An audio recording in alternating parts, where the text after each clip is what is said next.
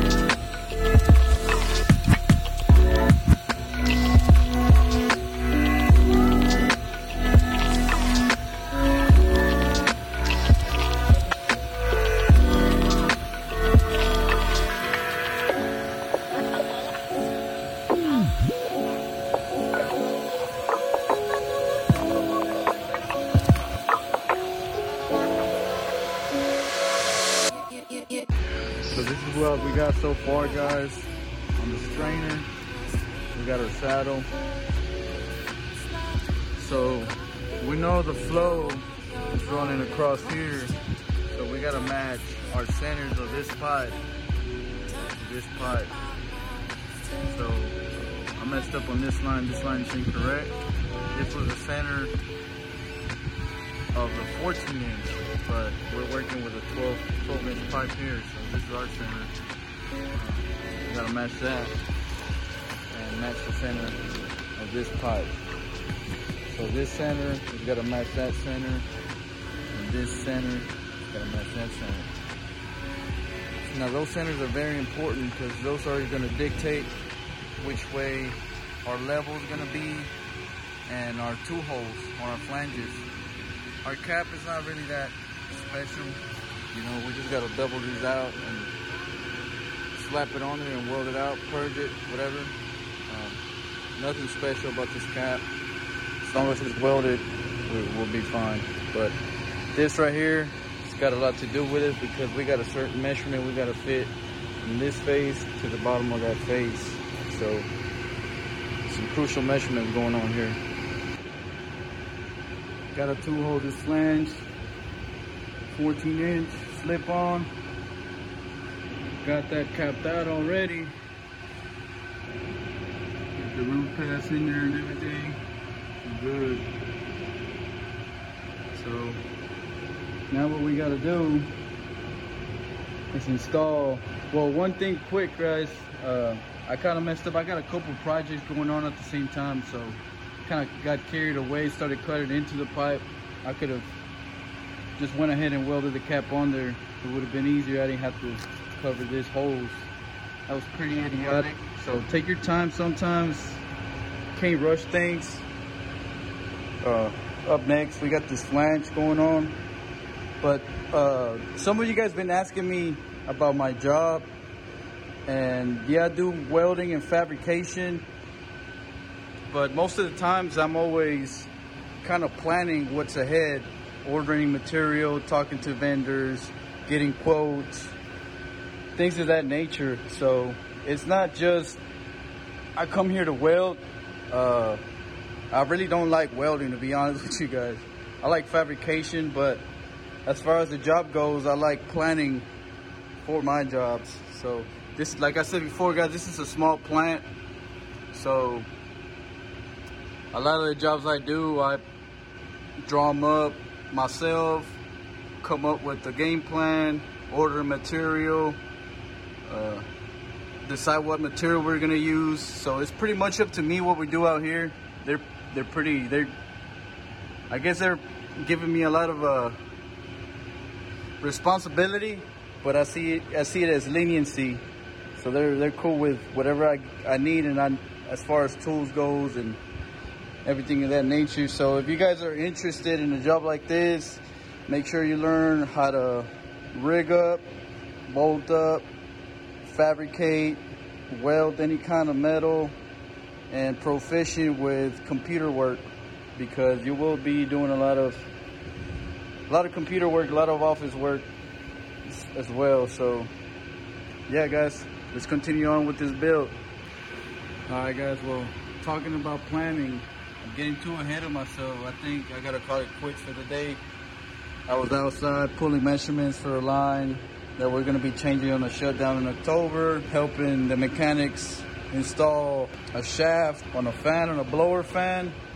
This is a common mistake we make, get ahead of ourselves. So instead of welding this flange on here, so it's not really in my way, I'm gonna have to stop and wait to install this flange till the end, because I could always flip this upside down and weld it flat, even when I have this flange on here already. So we're gonna hold off on this 14-inch flange here, and we're gonna go ahead and start installing our saddles and welding them up.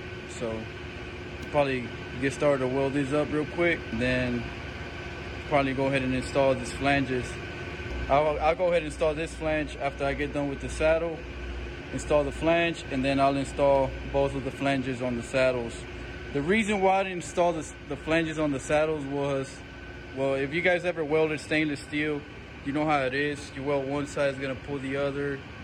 Pull to that side, well, the other side is gonna pull to the other. So it's never too down perfect. I want this piece to come out perfect because it's a drop-in spool, and I have no leeway, no room to kind of mess up in here. So we're gonna go ahead and weld the saddles. If I would have welded the flanges to the saddles before, I would have had to be so precise on my welding, so specific on my heat, and I didn't want to, have all those things to worry about. So we're gonna leave these flanges to the end. Once we get these welded, we'll figure out the levels again and the measurement from face of this flange to the face of the other flange. That's how we're gonna plan it out, guys. We're not planning good today, man. It's hot as hell. It's probably like 110 degrees out here. Try to have some more ventilation, but this is it, man. We're sweating our balls off over here. We called it quits for today. Come back tomorrow. Peace.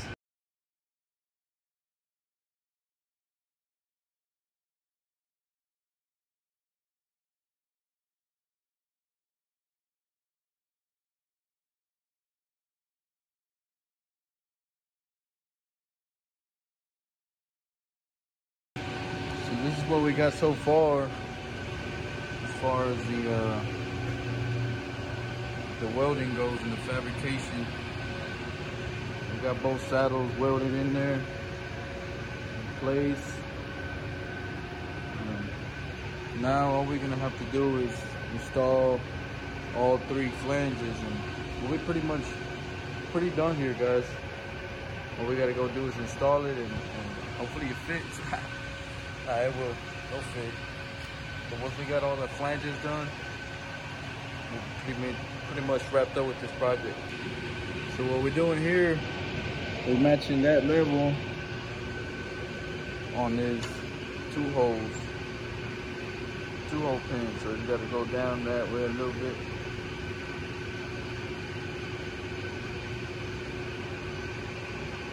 And we need 22¼ across from this flange to this flange. We got 22¼ good right there. So we're gonna go ahead and tack that one, set it level, and hopefully we can get the right measurement here without having to cut any of the pipe. So we need 22¼ let's get it. And quick explanation of fit this flange, guys. Basic level 2-hole pins with the pipe running across. And to square this with the pipe, all you gotta do is measure from here to here and from here to here. Make sure y'all get the same measurement, and that'll be pretty much it. Welding on some Mexico steel, baby. Hell yeah.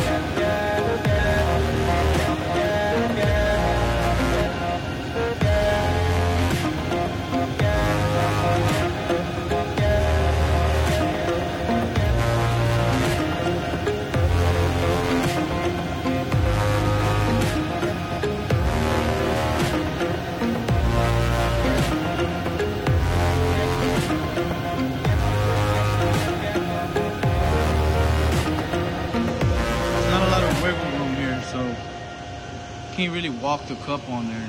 You gotta be able to drag that motherfucker in there. So just turn her up to about 180 amps and do a little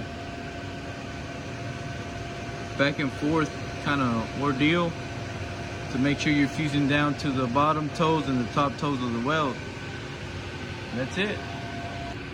I dropped the goddamn pipe before I put the 14-inch flange on there, and it bowed up a little bit. I have a hard time getting that flange in there. Look at that gap in there. It's bowed up. I was only able to get it about half an inch in. That's why we have this big lip in here.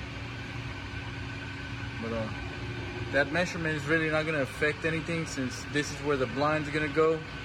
This is where you pull the strainer out. So this distance from the face of this flange to the center of the inlet and outlet won't really matter.